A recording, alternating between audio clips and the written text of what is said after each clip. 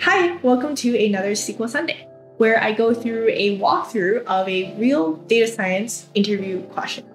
Let's get started. All right, so this question over here is growth of Airbnb. So let's read the question. Estimate the growth of Airbnb each year using the number of hosts registered as the growth metric. The rate of growth is calculated by taking the number of hosts registered in the current year minus the number of hosts registered in the previous year, divided by the number of hosts registered in the previous year times 100. Okay, I'll put the year, number of hosts in the current year, number of hosts in the previous year, and the rate of growth. Round the rate of growth to the nearest percent and order the result in the ascending order based on the year. Assume that the dataset consists only of unique hosts, meaning that there are no duplicate hosts listed. Okay, so let's actually check out the table. So this is a really big table. So a lot of stuff going on over here.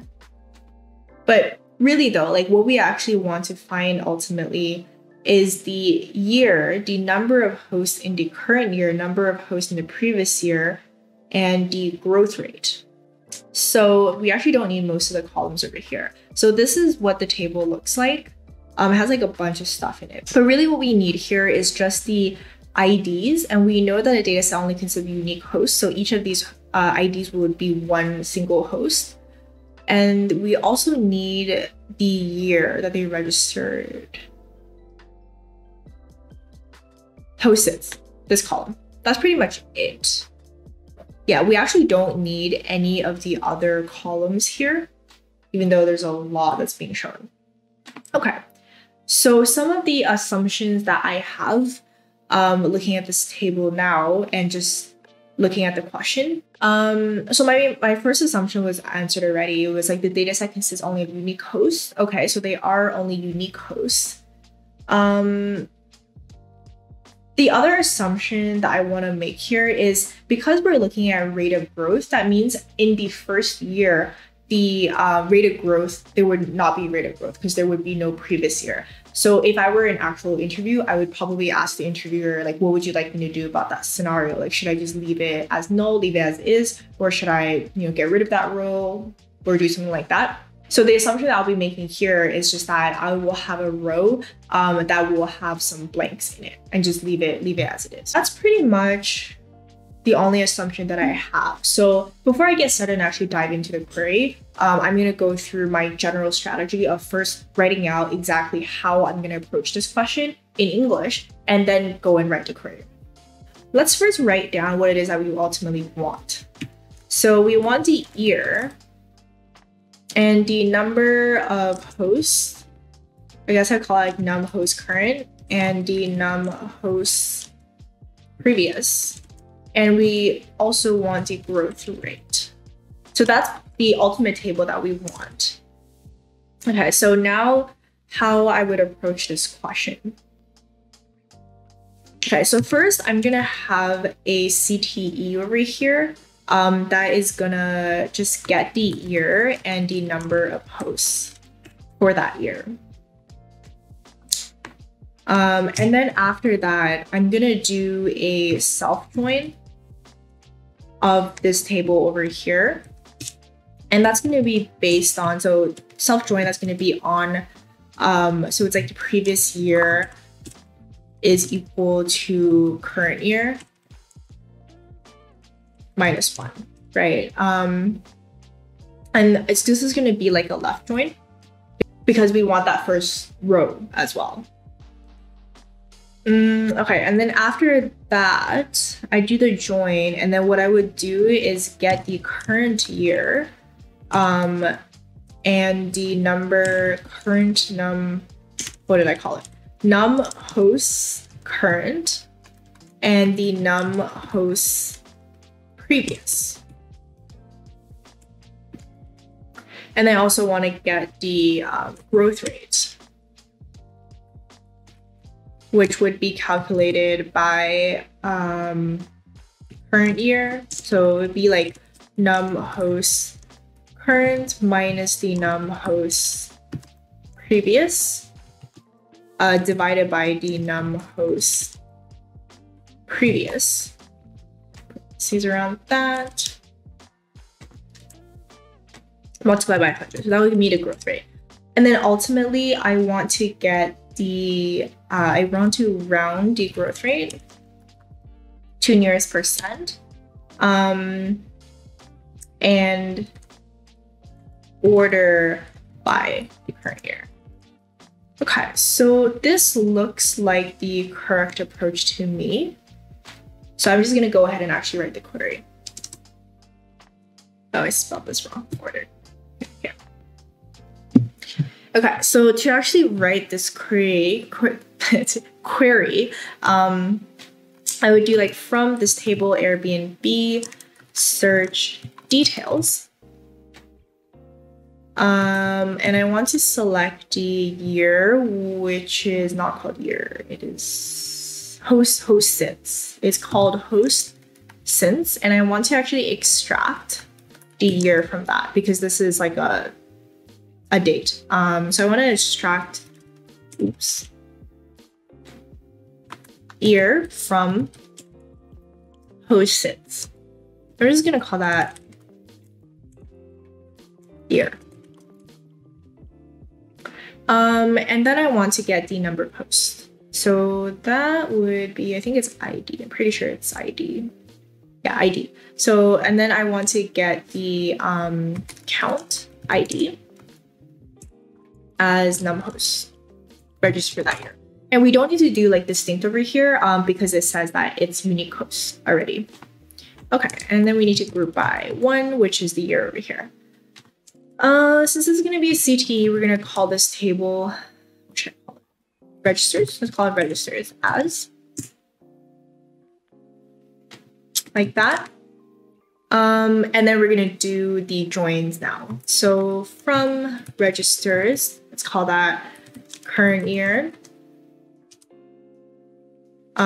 Join, left join, registers, previous year. And we are going to be joining on, so left join, previous year is equal to current year minus 1. So, current year dot year is equal to previous year dot year minus 1. No, plus 1. Wait.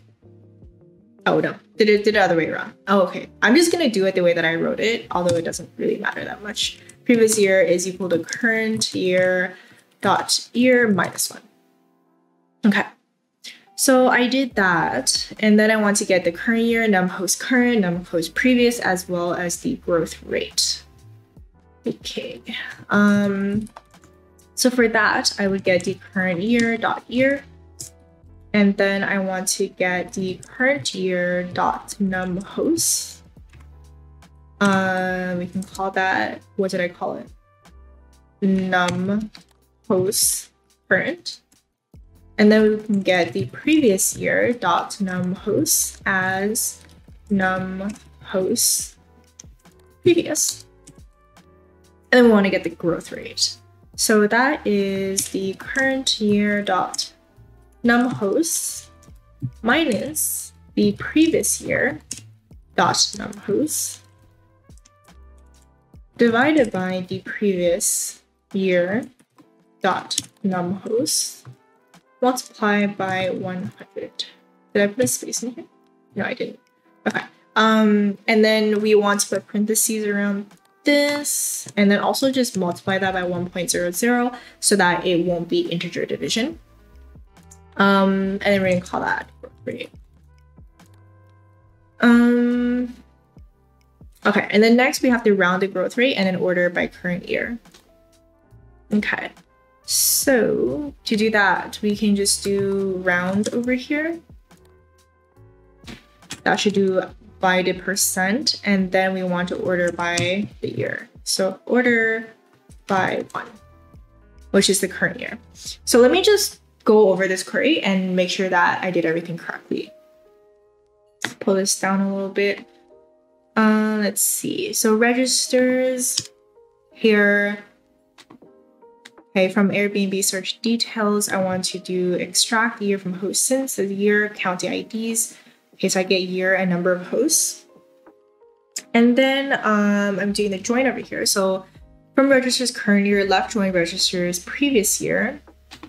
On previous year is equal to current year minus 1. That makes sense. And then I'm going to get the year of the current year, and then get the number of hosts for the current year and number of hosts for the previous year. And then finally the growth rate, which is current year number of hosts minus previous year times 1.00 divided by the previous year, and then multiply that by 100 as the growth rate.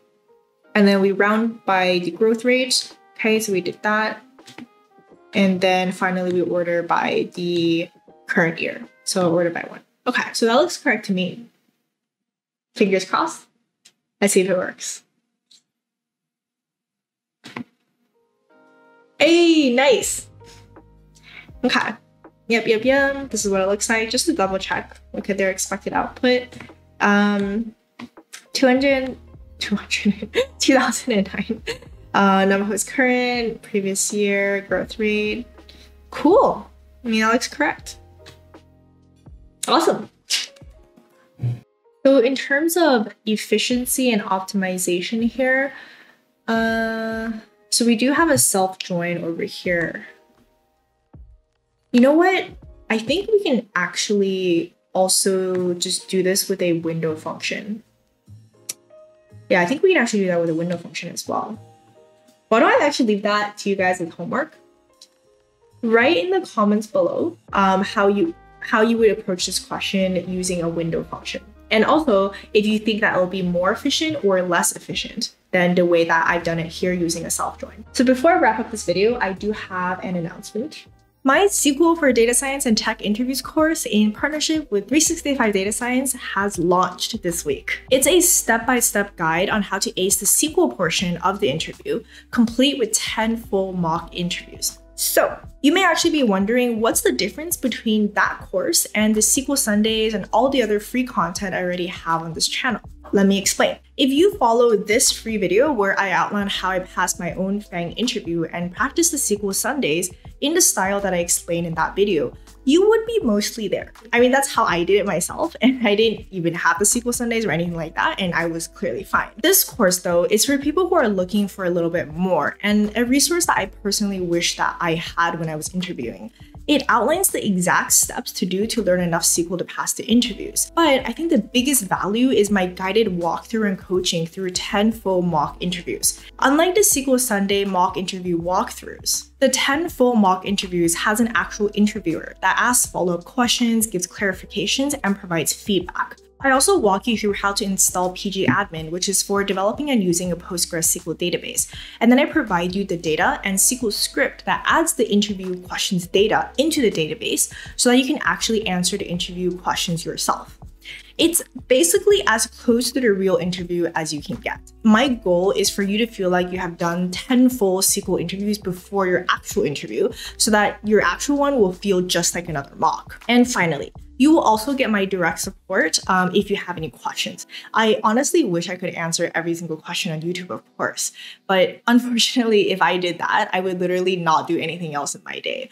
So I will be prioritizing answering all questions from the course. I've linked a coupon code in the description so you can get it for $9.99 on Udemy for a limited amount of time. If you're interested, please do check it out, and I'll see you guys in the next live stream or video.